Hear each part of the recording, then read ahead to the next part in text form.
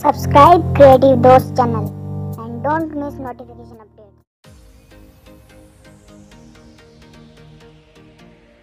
दोस्तों हमने इसमें 6 टर्न अपने लगा लिए हैं और बीच में एक जो हमने लूप छोड़ दिया है। 6 टर्न के बाद में हमें इसमें एक बीच में लूप छोड़ना जो हमने छोड़ दिया है। ऐसे हमने इसमें 12 टर्न कंप्लीट कर लिए हैं।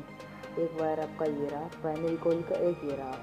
तो ये दोनों जो वायर होंगे और ये वायर होगा, ये लगेगा आपके डीसी इनपुट में, जो कि आप दोगे 3 वोल्ट्स। और जो ये इसकी जो पहले से वाइंडेड कॉइल है, दोनों वायर यहाँ पे जो है, एक यहाँ पे वाइंड है, एक यहाँ पे, ये जाएगा एसी में, यानी कि अल्टरनेटिंग करंट, जो कि आपके 500 वोल्ट आउटपुट मिलेगा।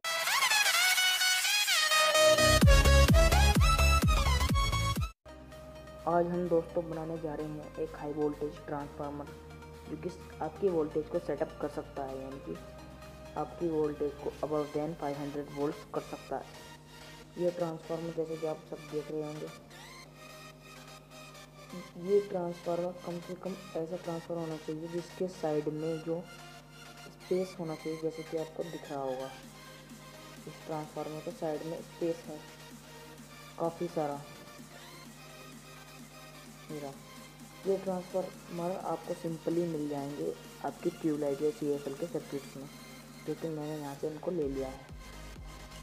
दोस्तों इन ट्रांसफार्मर को बनाने के बाद में आपको करनी पड़ेगी वाइंडिंग आपकी प्राइमरी कॉइल।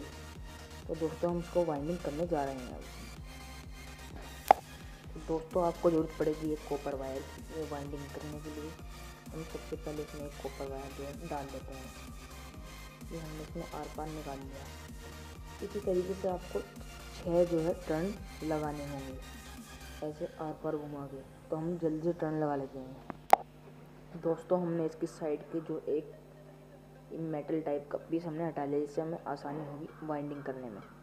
तो जल्दी जल्दी इसकी वाइंडिंग कर देते हैं। तो दोस्तों हमने इसमें 6 टर्न अपने लगा लिए हैं और बीच में एक जो हमने लूप छोड़ दिया है। 6 टर्न के बाद में हमें इसमें एक बीच में लूप छोड़ना जो हमने छोड़ दिया है। ऐसे हमने इसमें 12 टर्न कंप्लीट कर लिए हैं। एक वायर आपका ये रहा, प्राइमरी कॉइल का एक ये रहा। तो ये दोनों जो वायर होंगे और ये वायर होगा, ये लगेगा आपके डीसी इनपुट में, जो कि आप दोगे 3 वोल्ट्स। और जो ये इसकी जो पहले से वाइंडेड कॉइल है, दोनों वायर यहाँ पे जो है, एक यहाँ पे वाइंड है, एक यहाँ पे, ये जाएगा एसी में, यानी कि अल्टरनेटिंग करंट, जो कि आपकी 500 वोल्ट आउटपुट मिलेगा।